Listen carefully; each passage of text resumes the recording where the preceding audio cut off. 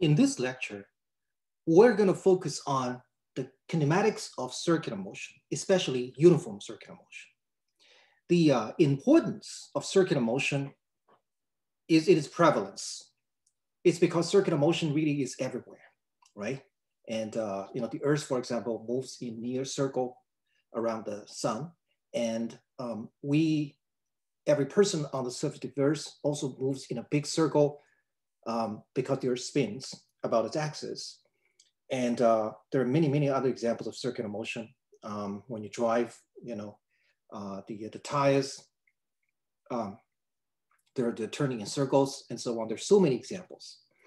And what we do now is we're going to focus on the kinematics of circular motion. And that is, we're going to look at specifically the acceleration, what it takes to move in a circle. It certainly takes an acceleration because at least the direction of motion is changing, right? Now, we can take a look at this diagram that we initially saw in our first lecture in chapter 4, and that is we broke down the acceleration along two directions. One is parallel to the direction of motion. The other is perpendicular to the direction of motion. Here in this case, the velocity, let's say the velocity points this way. Okay, it moves in a circle. The velocity points this way, this is v. And we can, again, break down the acceleration into two components, one along the direction of motion, the other perpendicular to it. We call it A tangential for the component that's parallel to the velocity, and A perp for the component that's perpendicular to the direction of the velocity. But since we now consider only circular motion, when you look at this component that's perpendicular to the direction of motion, clearly it's pointing to the center of the circle. Okay, now we saw the physics of breaking down this acceleration into these two components. The one that's parallel to the velocity is responsible for the change in the speed, and the one that is perpendicular to direction of motion is responsible to for the change in the direction of motion. Okay, so you recall we found that the component along the direction of motion, A perp, or in this case we call it A sub r, is really the same thing. A r or A parallel to direction of motion, that is equal to dv dt. V here is the speed. Okay, the speed. So I'm gonna write that down now. A parallel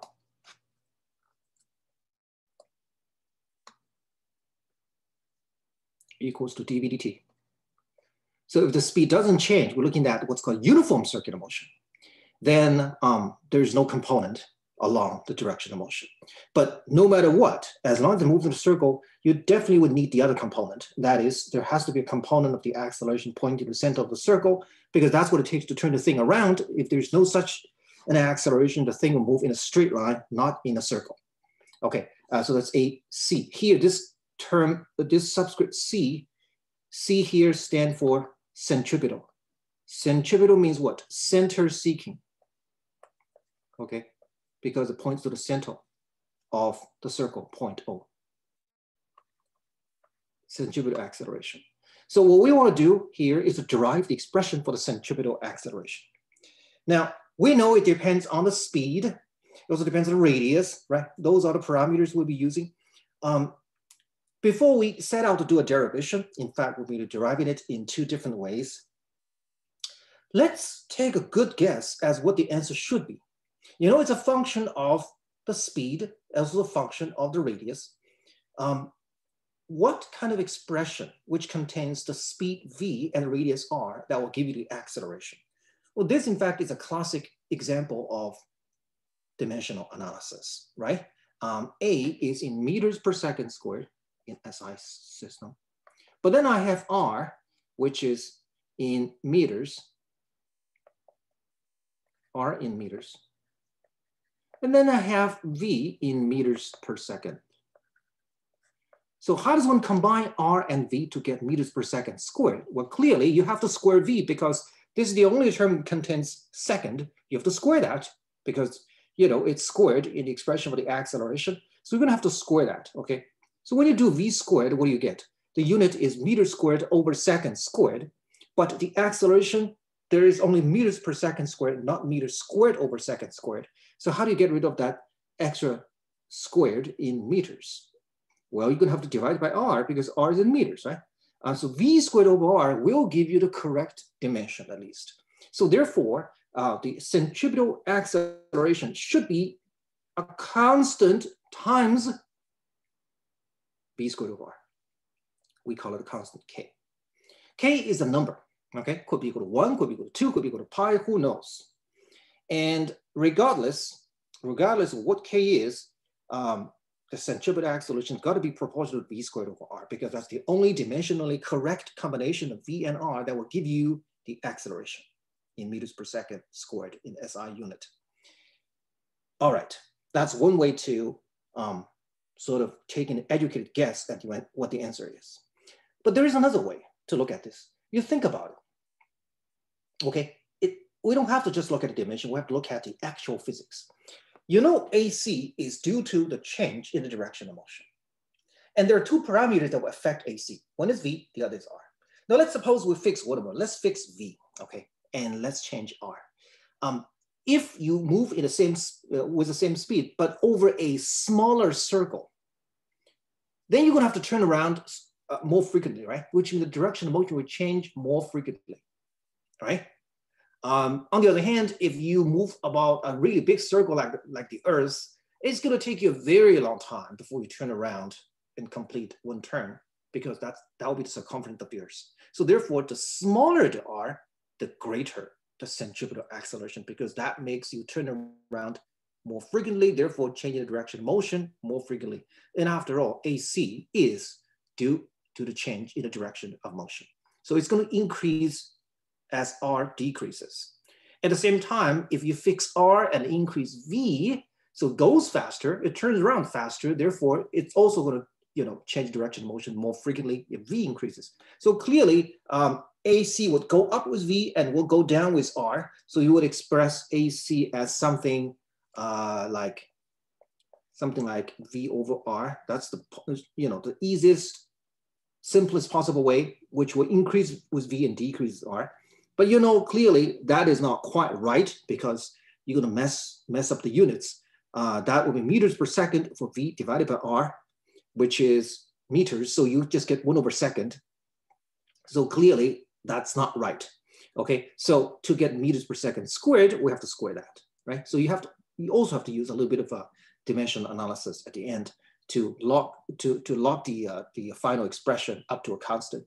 But regardless, this analysis tells you that from physics point of view, because of the nature of AC is due to the change in direction of motion, it's going to increase with V and decrease with R. So you have a large speed moving along over a very small circle, you will be turning around very frequently, therefore AC will be large. Okay, so that's the idea. Now, if V does not change, so there's no parallel component of the acceleration parallel to the direction of motion, then we call it uniform circular motion. In that case, you have only AC, which is responsible for the change in the direction of motion. Now, next, let's settle down to find the exact expression for AC. We know it's something times V squared over R. What is that something equal to? Are we so lucky that constant K equals 1 in our case? Well, we're gonna find out, right? We're gonna find out. And we're gonna use a couple of different methods to find the answer, all right? Now this method, following this diagram, let's assume that you start with an initial position right here at on the left side, on this big circle on the left side. You start from here, this point, we call it initial. A little time, delta t later, you arrive at a final point right there. That's final, okay? And the position vector r went from the initial value to the final value, okay? And it sweeps on an angle delta theta. In the meantime, let's look at the velocity vector. The velocity vector. You know, the velocity vector is always perpendicular to the radius vector because that's the special nature of being a circle. So if the r vector, the displacement vector or position vector, went from one direction to another direction with an angle delta theta in between. Then since V is always perpendicular to R, we know V also turns around at an angle delta theta, same angle. Okay, so the angle between V and initial and V final, delta theta is the same. It's the same delta theta right here. Okay, and for simplicity, let's assume that V doesn't change in magnitude. Okay, so we're looking at two isosceles triangles. Okay, one for this R, and the other for V. Right? The other for V. Now, our job is to find the acceleration, which is delta V over delta T, taking the limit of delta T approaching 0. So let's find delta V first, with the assumption that we're looking at a very small time interval, therefore delta V is very short compared with V, and the angle delta theta is extremely small. Okay, so let's do that. We need to find what this delta theta is. Now, delta theta is the angle turned by the position vector. That has to do with how fast you move and also how long you can move from initial to final. Okay, so if this thing moves, this object moves from initial to final, it moves along an arc. So let me use a different color for this arc here.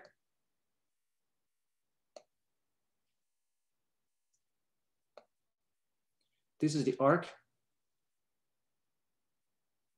All right, it went from initial to final along this arc. And the length of this arc, we call it delta S, right? Then clearly delta S equals to R times delta theta. Right? That's the definition of delta theta, is delta S over R. Now, if I take delta S over delta T, divided by the time it takes to complete this motion from initial to final, divided by delta T. We know R doesn't change, so divided by delta T. Okay, what is delta S over delta T? Isn't that the speed, right? And let's assume the speed doesn't change. So yeah, delta S over delta T is constant. We call it it's just the speed. Okay, so V equals R delta theta over delta T. Now, our job is to find delta theta so we can find the length delta V in this smaller triangle on the right side. And strictly speaking, this is a triangle, but since we're looking at a very, very tiny angle here, so if imagine I draw a circle centered right here with a radius of, which is equal to the speed V, and then that circle would produce an arc. Okay, it will produce an arc like this. And this arc is almost the same in length as this black vector delta V, which is a straight line, right? Because the angle theta is very small. Okay, so how long is this arc? Or the length of this red arc is equal to V times delta theta, isn't it? V times delta theta. But wait a minute, I just said this length of the arc is almost the same as the length of delta V, which is a straight line. So this is roughly delta V. Okay, this is valid when delta theta is very small. Now, I know what delta theta is. Delta theta is V times delta T over R from the first equation, So here's the second equation. Let me combine them. Okay, so then I get delta V equals to V times delta theta. Delta theta, again, from the first equation is V delta T over R delta theta. Okay, is delta theta is V delta T over R delta theta. V delta T over R, actually, because I'm looking for delta theta. V delta T over R from equation number 1. Okay, so that's V squared delta T over R. Now let's move delta T to the left-hand side. Then I get delta V over delta T is roughly equal to V squared over R. This approximation becomes exact when the angle delta theta approaches 0. Okay, because that's when the arc length here, this red arc length, coincides with this black vector. Right? So, but that's when delta T approaches 0, so this becomes dV dt. So dV dt What is that equal to? That is exactly the same as v squared over r. Okay, now by the way, I should put an arrow here because this is, we're not looking at the magnitude change. I'm assuming the magnitude of v doesn't change. So I'm looking for this basically. This is what I'm really getting, okay? So I'm looking at, what I'm getting is the magnitude of the acceleration AC. So therefore, I conclude that AC equals v squared over r. That's exactly what we suspected. We know it's something times v squared over r, right? Something times v squared over r, and that something turns out to be equal to 1. So it's our lucky day. Okay, we have a constant which equals 1. This k simply equals 1, okay? So we already saw, even before we arrive at this conclusion, through some geometry, that it's going to be something times v squared over r. It makes sense dimensionally. It also makes sense physically. So now we have a complete understanding and a derivation of the centripetal acceleration. All right. Now, let's find this expression with a second method. So what do we do now is we are going to use the orthodox way of finding r as a function of time first, the position vector of an object doing circular motion. And then we're going to take a derivative to get v, and we take yet another derivative to get a, okay? Assuming it's uniform circular motion, the speed doesn't change. So we have this particle here, okay? This particle right here. And it moves around a circle. I've chosen a coordinate system. The center of that coordinate system happens to be the center of the circle. So it's right here, point O. And at a time t, the particle is right here, and the position vector r makes an angle theta with the x-axis. Now, if the thing moves at a constant rate, okay, so the speed doesn't change, and clearly the angle theta should also increase uniformly, right, linearly as a function of time.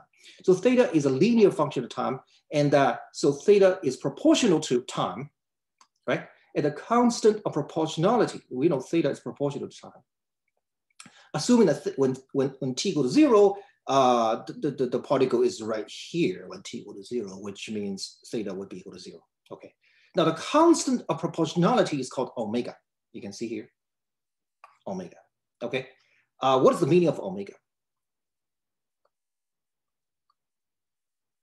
Well, if you look at x equals vt, okay, that v is how fast x changes as a function of time, right? Here, theta equals omega t. So that omega is how fast theta changes as a function of time. And v is called linear speed or just speed, and therefore omega should be called angular speed because that's how fast the angle theta changes, right? So omega is called angular speed. But you don't have to know that term. We're gonna visit that when it comes to rotation, but we might as well introduce the concept here. It's called angular speed. It's just how fast the angle theta changes. And it's a constant in our case because the speed of the circular motion is uniform. Okay, so what is omega equal to? Well, we know that if this particle goes around one complete circle, the angle covered theta will be 2 pi. So, right? So consider one complete cycle, and then the angle covered would be 2 pi. And the time it takes to do that is called a period of the circular motion, big T. So big T is the time it takes for the thing to turn around once. Okay, so angle over time, that's omega. Okay, now that we know what omega is, consider the moment where the particle is, the angular position is theta above the x-axis. So I can find the x and y coordinate of this particle P. Okay, so x equals to, as you can see, the radius is a constant. Okay, we call it r, and it's cosine theta. Theta is a function of time. Similarly, y is r times sine theta. R doesn't change, but theta is a function of time. Okay, so we start with this, and our job is to find the acceleration. We can just take a couple of derivatives, work it there. Okay, so v, that's the next thing we do. Find vx and vy. What's vx? Vx is dx dt, right? Isn't it? Dx dt. All right. And then r is a constant, so I'm going to leave that r as a constant and take a derivative for cosine theta, d dt of cosine theta. We all know what that is. That is negative r sine theta, and then d theta dt. Wait a minute, what is d theta dt? That's how fast theta changes. Isn't that omega? Right? Isn't that omega? D theta dt is just delta theta over delta t because it doesn't change. I mean, the rate doesn't change. So it's just omega, okay? And delta theta, when delta theta equals 2 pi, and the time it takes is big T. So I can write this as negative r sine theta times 2 pi over t. So that's Vx. Similarly, we can find Vy. What's Vy equal to? That is dy dt, okay? Dy dt. And r sine theta, take derivative ddt of sine theta, not cosine theta. And it's very similar. So this time we're getting r times cosine theta. There's no negative sign now. And then d theta dt. Once again, d theta dt is just omega. Okay, so this is r times cosine theta times 2 pi over the period. Okay, so Vx and Vy. So finally, we're ready to find Ax and Ay, so we can combine them. So what's Ax? Ax equals dVx dt. Right? We know what Vx is. It is r d theta dt minus r times 2 pi over t, then sine theta. So I'm going to take all these constants out. Negative 2 pi r over t. These are all constants. Then d dt of sine theta. Right? Now we know what 2 pi r over t is. 2 pi r is the circumference t, the time it takes to cover that circumference. So distance over time, isn't that the speed, right? It's just speed, v, negative v. Okay, now d dt of sine theta. What happens when you do that? Once again, it's just like we did before, cosine theta. And then d theta dt, which we know is another 2 pi over t. Okay, so that's Ax. In the meantime, let's find Ay. Ay equals to dVy over dt, and Vy is right here, r times 2 pi over t times cosine theta. So that is 2 pi r over t, and then d dt of cosine theta, right? Again, 2 pi over t, we know that. We know, that's just v, okay? d dt of cosine theta, you get negative sine theta, d theta dt, which is 2 pi over t. 2 pi over t.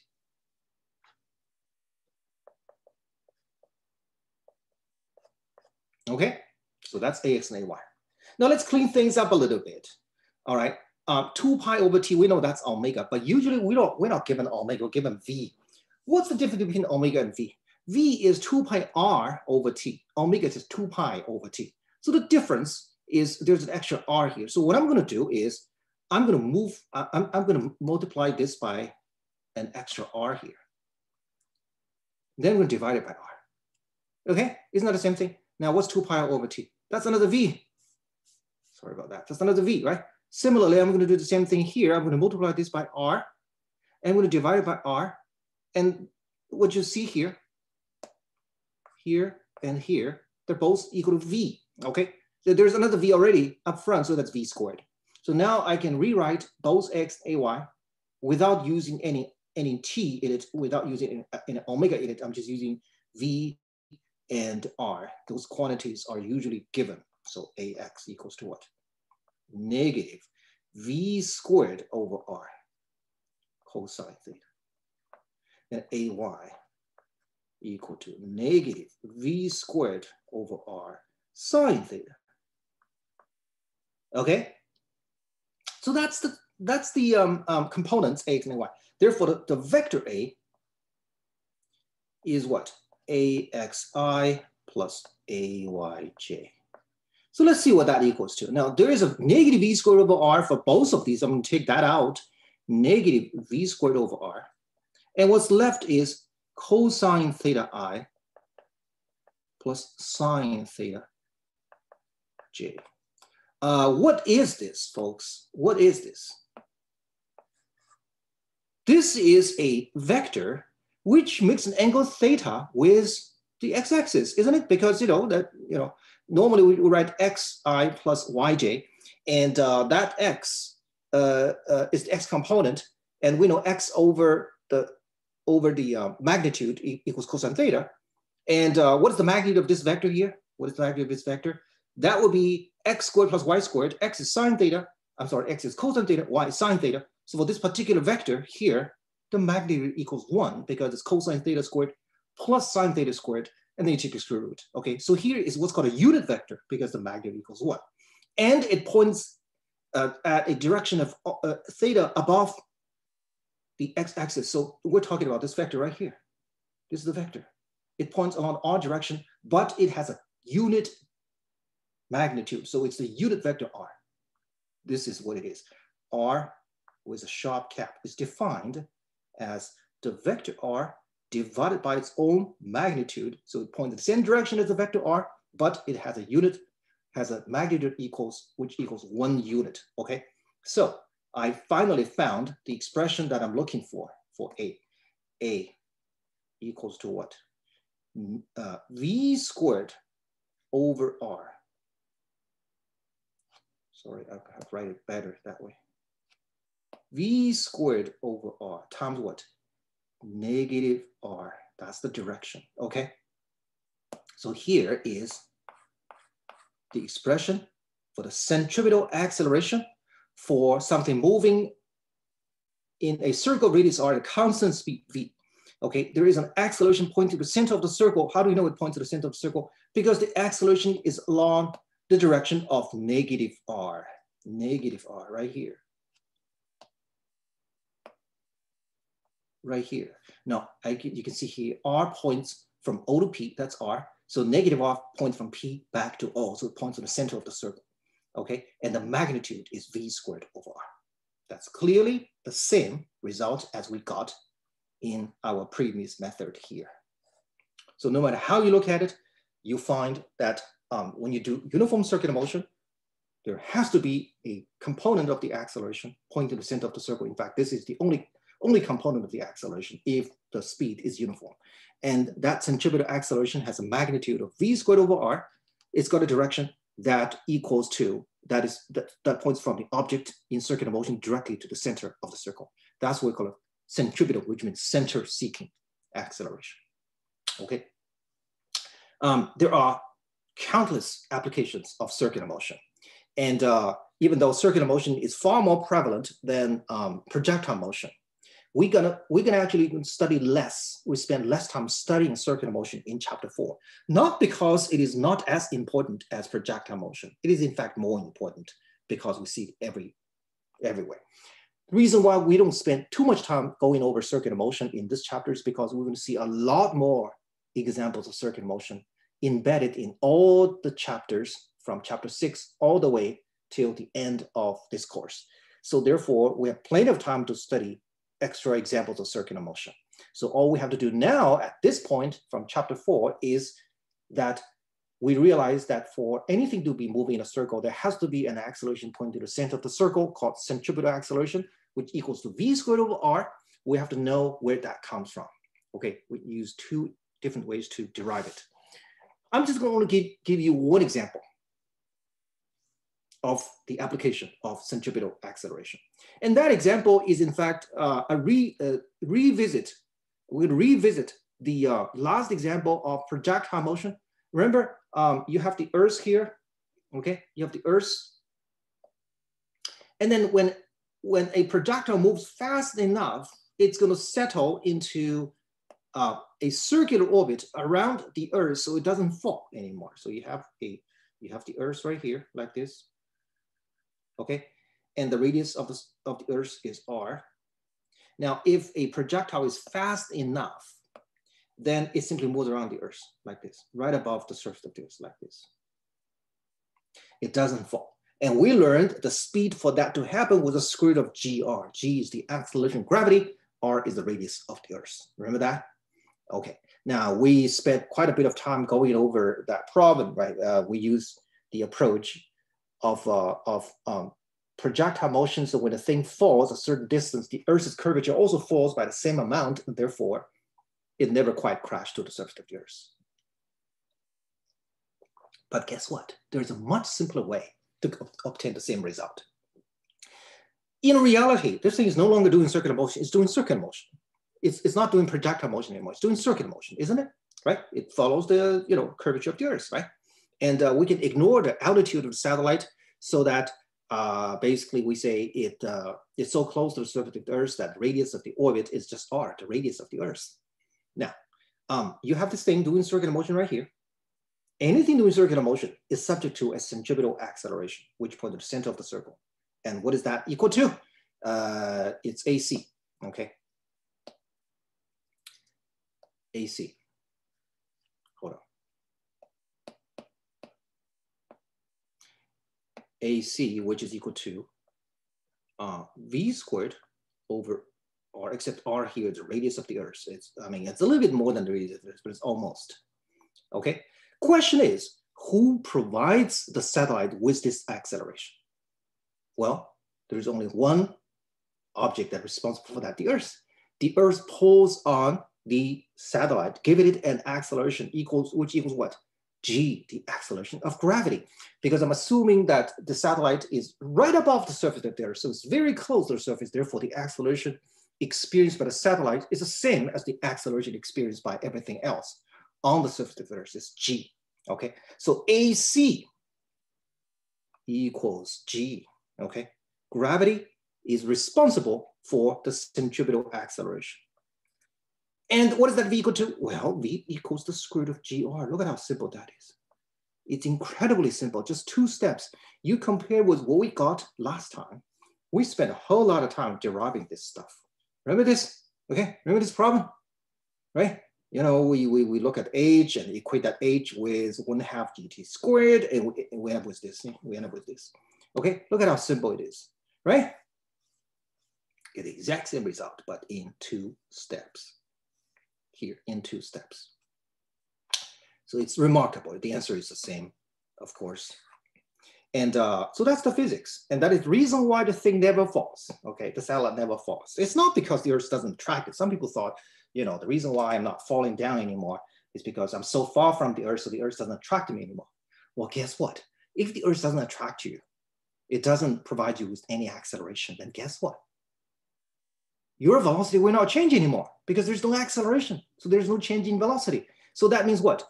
You are not going to be moving in a circle. Rather, you are just going to go like that, okay? Because the velocity doesn't change. It doesn't turn. It doesn't have, it has a fixed direction. It keeps on going around. It doesn't keep on going around the Earth. It just leaves the Earth in a straight line, never to return. We know that doesn't happen, okay? So the Earth still attracts it, but the thing is, the acceleration G is not being used for this thing to crash to the surface of the Earth. Rather, it is being used for this thing to do circular motion. You need to go fast enough about a circle so that you need to utilize 100% of that acceleration for circular motion, and there's nothing left for you to crash to the surface of the Earth. Okay, if you don't move or you don't move fast enough, then there is no such need for centripetal acceleration, and you still have that G there, and the end result is that G will pull you to the surface of the Earth. Okay, so that is a nifty application of our newly acquired knowledge of centripetal acceleration.